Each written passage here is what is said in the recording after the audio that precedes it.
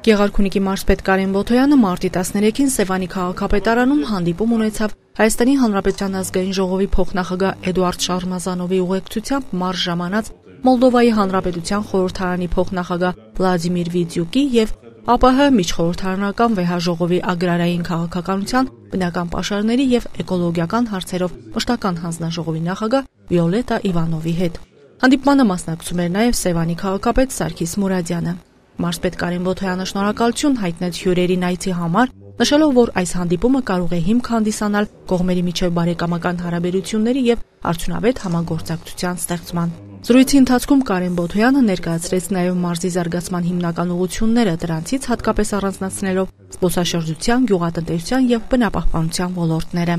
Պատասխան խոսքում Մոլդովայի Հանրապետության խորհրդարանի փոխնախագահ Վլադիմիր Վիդյուկը շնորհակալություն հայտնեց մարզի ղեկավարին ջերմ ընդունելության համար եւ կարեւորեց երկու երկրների տարբեր վարչական միավորումների միջև համագործակցության ընդլայնումը հարաբերությունների հետագա զարգացման եւ խորացման տեսանկյունից։ Հանդիպման ընթացքում կողմերը քննարկեցին նաեւ երկուստեք հետաքրքրություն ներկայացնող այլ հարցեր։ Երկխոսության ընթացքում Մոլդովայի պատվիրակության ներկայացուցիչները մարզպետ Կարեն Բոթոյանին հրավիրեցին իրենց երկիր։